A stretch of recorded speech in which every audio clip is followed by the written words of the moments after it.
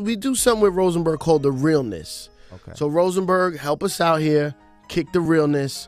What we need to know from, you know what I mean? Okay, well, straight up, your man, your former boy, Raz B, has said crazy things about you, fam. Literally, Again and again. he called you a pedophile. Yeah, he's it. And that is, respond to Raz B calling you a pedophile, man. You got to speak on that. It was a big joke to me. Like, you know, and if you think about it, if you think about the time frames when this guy starts up, it's always around my album coming out, my album release, and now my movie release is coming out. So he's talking more and he's lying, but it's all lies. It's all BS. And you know, I mean, he just These opportunities you're saying, like he only talks when you're about to drop something. He jumps on the fact of he's an attention whore. You know, he wants that attention because B2K was huge. Everybody know how huge B2K was, Yeah. and it's like when something like that is stripped from you, and then you can't get any fame. You know, you go to the extreme measures, and the dude he's psycho. So But he's also mentioning other big time stars like Omarion or Chris Brown. You gotta think about who he's mentioning. For one,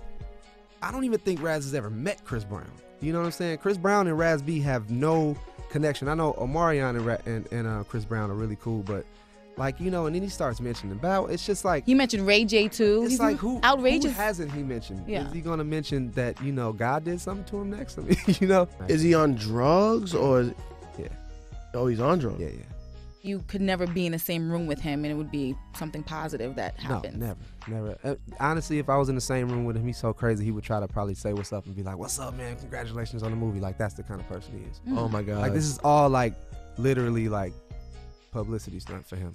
Mm. You know, he has a book, he's trying to sell a book, he's trying to do this and do that. The weird thing is, he's someone who benefited so much from your relationship. I mean, had it not been for Chris Stokes and yourself, I mean, you guys are B2K essentially. Exactly, yeah. You know, it's sad because, like, you know, people don't understand that. And like I said, once it's like the Eddie Kane situation. You know what I'm saying? Eddie Kane, he went on drugs and 5 Heartbeats went and did this, and he was the only one that was just like, you know, just failed. So, you know, you try to come back, and he tried to come back, and I think his whole thing was like trying to get the group back together, and that wasn't going to happen. So he felt like maybe if I get attention this way, and you know, he was trying to extort Chris for money.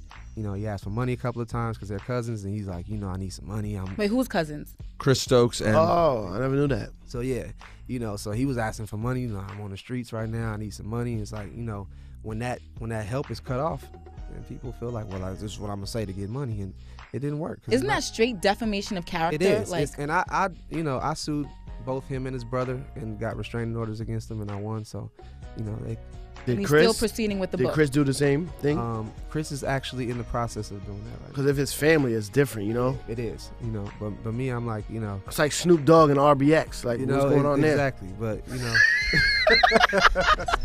But like I said, you know, oh it's, my God. to me, Of course. what I want to say to the people out there is, you know, because I really haven't spoken on it, you know, but because I didn't feel like the need to. But, you know, now that you brought it up, it's not true. Nothing he's ever said has been true. You know, it's all lies, it's all rumors, and it's all false. But to the people out there that bought into it, shame on you. Shame And on and should you ever run in to this guy again, there's only one way to settle this. Dance off. Dance battle, baby! I serve, bitch!